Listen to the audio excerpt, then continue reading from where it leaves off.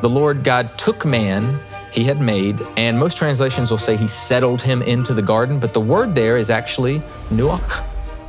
It's he rested man in the garden. So we have God taking a Sabbath, and now God is inviting man to come rest with him in his Sabbath.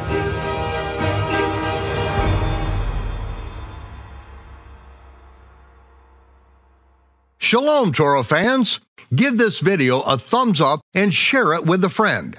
Tap the subscription button and the bell icon, and I promise to update weekly with in-depth biblical research.